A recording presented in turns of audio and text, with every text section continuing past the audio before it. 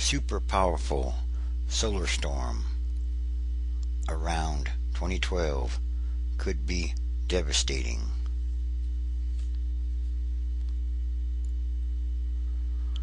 Scientists worry that we aren't prepared for an event that could zap the government and cost trillions and trillions of dollars or more.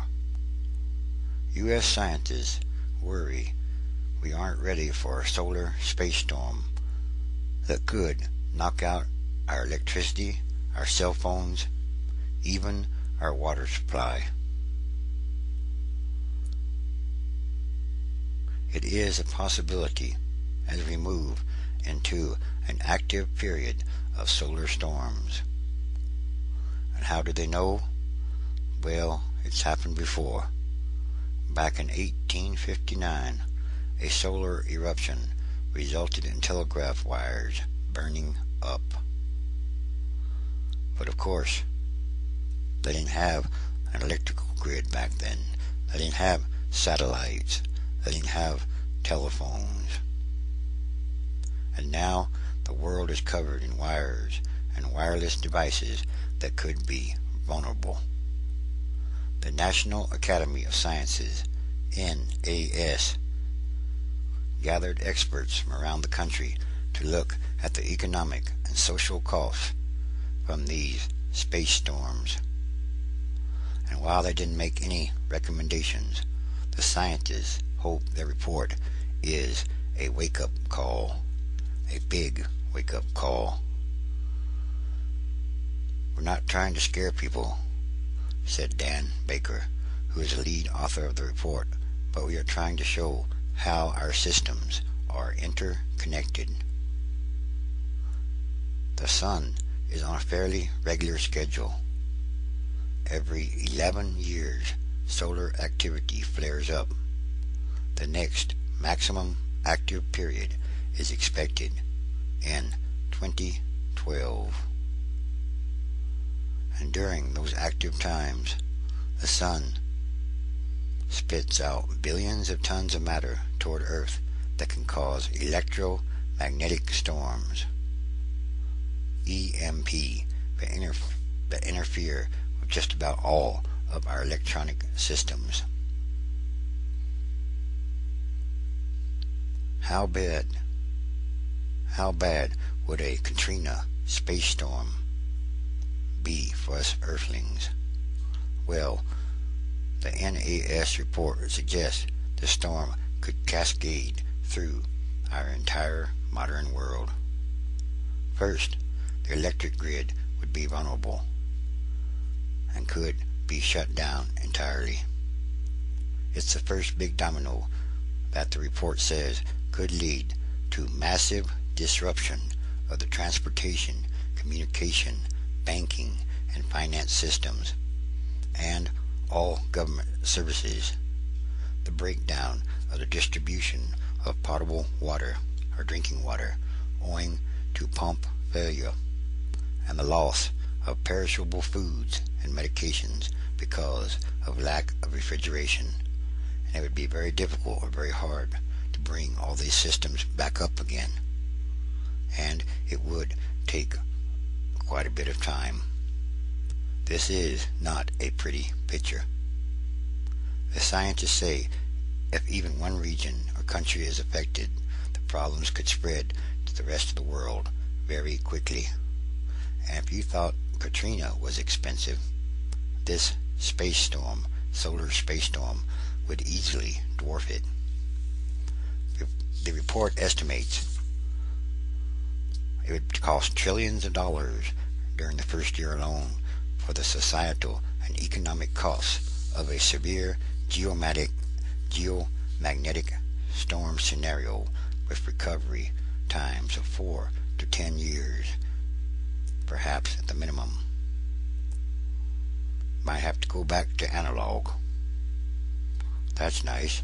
Now that they're going to convert the TVs to digital, satellites and GPS systems could be knocked out. As ABC's Clayton Sandell has written for this site before. Solar storms could make GPS receivers unable to lock onto a satellite signal, rendering them totally useless. The effect could last for minutes, hours, or many days. People could be reduced to stopping to ask for directions. The civilian use of GPS has really taken off only in the last few years, so we really do expect to see a much wider impact in this upcoming cycle, said a solar physicist at the Space Weather Prediction Center in Colorado, run by the National Oceanic and Atmospheric Administration. Sales of so-called personal navigation devices have skyrocketed in recent years. In 2004, worldwide sales of GPS units were approximately 2 million. By 2007, that number had jumped to approximately 27 million. A failure of the GPS system could have very serious ramifications for flying. The Federal Aviation Administration is trying to move to an air traffic control system based on GPS. And in the meantime, the United States is not making a lot of plans for the next big solar storm.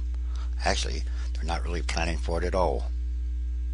Our society, our modern society, isn't geared toward dealing with these kinds of possibilities. We are more concerned with short-term possibilities, mostly today, tomorrow. Solar weather isn't like the weather here on Earth. Meteorologists can track a storm on Earth for days and give people plenty of warning of what is coming. But that's not the case with space weather.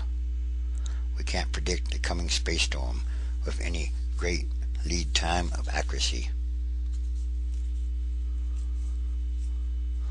What he and his colleagues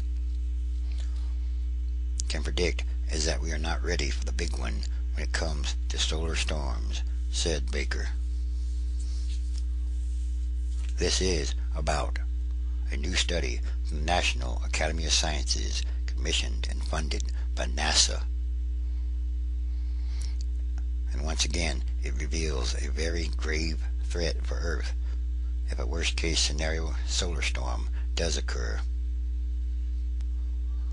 And once again, it's expected to come around 2012. Damage to power grids and other communication systems could be catastrophic, the scientists conclude. And sooner or later, there will be a solar storm, much more powerful than any seen so far in the age of high technology.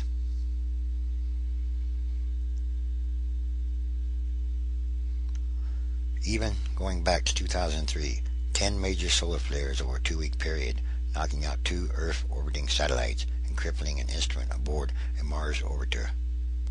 But the worst storms can knock out power grids by inducing currents that melt transformers.